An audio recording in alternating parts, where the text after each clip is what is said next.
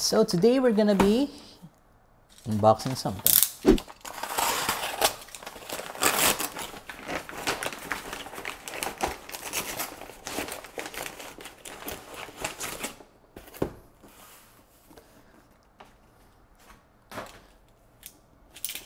So this is the Uphoria UM2. This is an audio interface.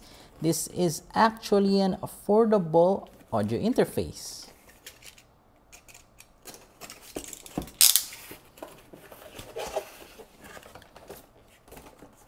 So upon opening the box, we have some manuals, some sticker. Okay, you really have to use that. So this one.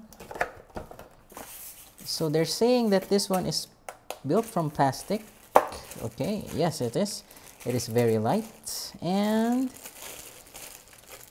yeah, I want to open it up.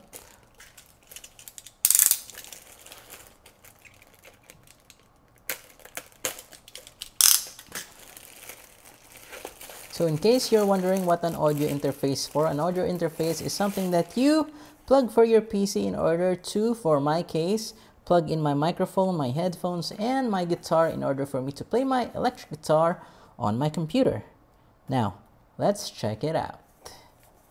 So we have here an output volume, gain. What is that? Is that a gain setting? Okay, again, it's a gain setting, and mic line in. Okay, so you have two line ins for this model. And you have one output here that you can put to your speakers. This is an RC jack output, and this one goes inside the computer. And then there is, what is this one? Is this a phantom power? I don't know what this is. If it's a phantom power of some sort, please comment down below. So all in all, there is some indicator of volume clipping and some signal. If this is, I guess, from here, Inst2. So it's saying instrument 2. And then for the microphone, it has this, what is this outlet?